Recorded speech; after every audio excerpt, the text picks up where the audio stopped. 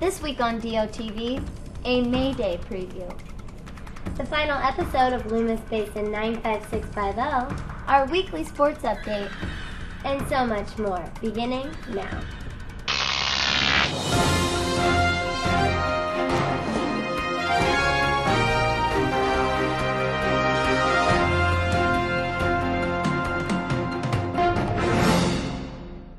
Hello Del Oro, I'm Lauren Raboni. And I'm Megan Silva.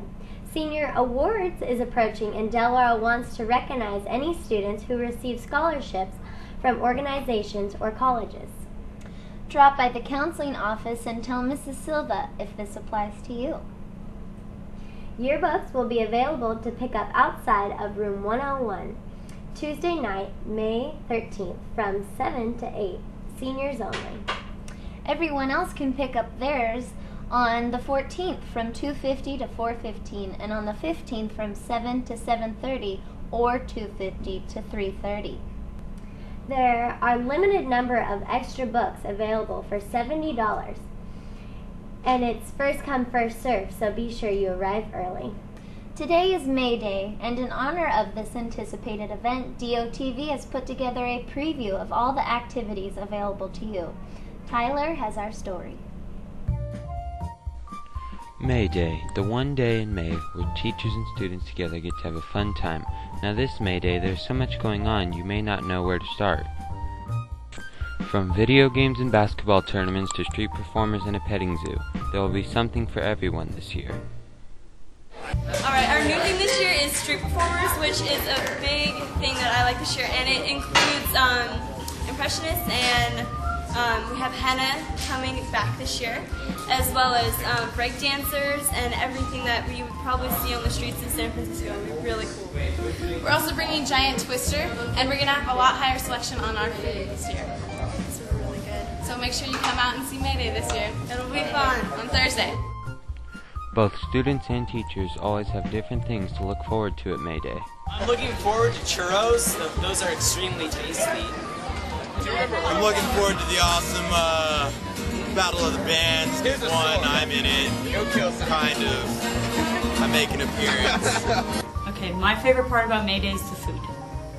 I like the churros and the cotton candy and the snow cones. Well, you know, they always have those like not foam, but inflatable boxing pits where you're like, like, yeah, that'll be pretty cool. And the video games, Guitar Hero, busting out the Guitar Hero. And of course, there's the Battle of the Bands. Together we make dilapidated donkeys. What genre we are? We're death metal. And a little bit concrete, jungle, ambient, a little bit trance, a little bit of this and that. Also, there will be a 3-on-3 basketball tournament. This May Day looks like it could be one of the best ever, so make sure you come out this Thursday. For DOTV, I'm Tyler Grimes. Thanks, Tyler. Help the Interact Club in supporting polio research, and you can win a gift card. All you have to do is pay 25 cents to guess the amount of jelly beans in a jar, which will be near the food stands in the cafeteria. For anyone who saw and loved the Golden Eagle picture designed by Megan Robinson that appeared on the senior announcements, you can purchase or print it in the library during or after 4th block. The cost is $10. All proceeds support Megan's senior project and a new art club here at Del Oro. This week on DOTV, the final episode of Loomis Basin 95650 concludes with an event that changes the lives of Dean, Molly, Charlie, Amber, and Johnny forever. Let's check it out.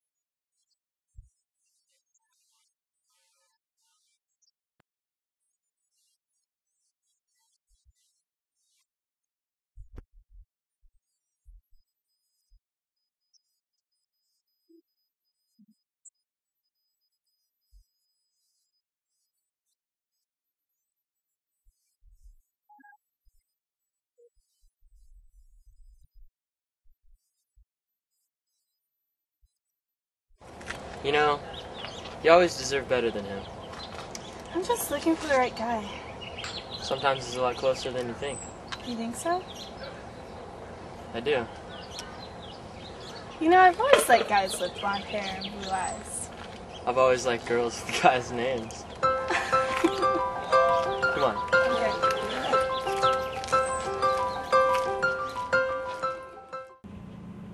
Thanks, guys. I can't believe it's really over. What a great end to a great season. I can't wait to buy it on DVD. Definitely. Any college-bound student planning to attend an elite university should plan on going to an informational session coming to Sacramento this month beginning on May 15th. Representatives from Stanford, Harvard, Georgetown, and other schools will be present. See your counselor for more details. Now let's go to Nadine White with our weekly sports update.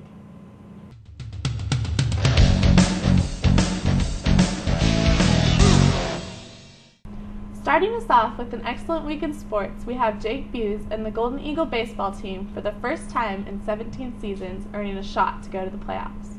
Jake's batting record and all-around playing style leads the Eagles with 25 runs, 30 hits, and 2 triples.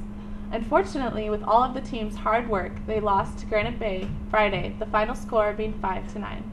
But that didn't bring the boys down because Monday they came back to beat Rockland 1-0 with Trevor Thomas hitting the lone hit in the game in the bottom of the 7th inning. Thursday, boys volleyball gave great team effort and came together on the court with their match against the Roseville Tigers. It took a total of 4 games to determine a winner. The scores were 25-18, 21-25, 23-25, and 17-25. They have a game tonight home against Nevada Union. JV starts at 5, varsity at 6:30. Both JV and varsity softball were victorious over Granite Bay at their last game on Tuesday. Congratulations on a great season, girls. Also, track and field will be continuing their SFL League trials Friday starting at 2 o'clock at Rockland High School. That's all for DO Sports. I'm Nadine White. Back to you, girls.